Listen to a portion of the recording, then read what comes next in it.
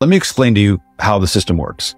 So the first thing is they want us to be in jobs, J-O-Bs, because there they can transduce our most valuable resource, which is our time on the planet. Our effort, but our time on the planet. They can take that non-renewable resource, by the way, and transduce it into a debt instrument, Federal Reserve notes, things they're not actually worth nothing. They're actually debt instruments. They're IOUs. And the rate of exchange for our time is so low, such that they can make a great deal of profit off of leveraging our time so that the companies make money and we make very little. Let me explain to you how the system works.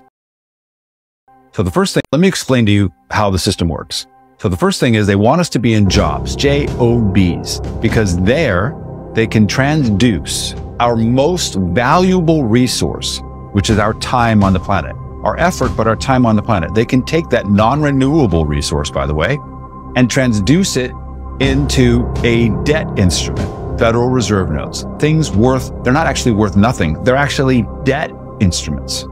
They're IOUs.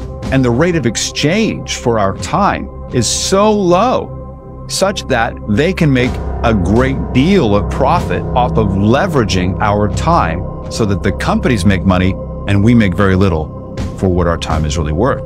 Then do they pay you your full measure? No, they take half of it out as withholding on taxes that are unconstitutionally levied against us to take away even more of that labor transduced into worthless units, only to return it over a year later after inflation has made it even less valuable. Then we spend what's left and have to pay an additional sales tax, 7 to 8, 9, 10%. And one of my favorites is that even before we get those dollars, they take our money and put it aside for retire in an IRA or a 401k.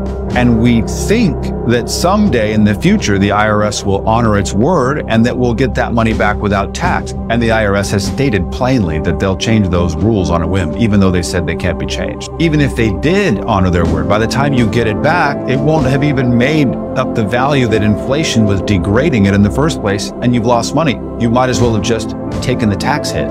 And then the pièce de résistance is that media cons us into thinking that we can have the riches of avarice by putting what's left of our money after all the expenses and taxes into a market that is designed to take our money and recycle it.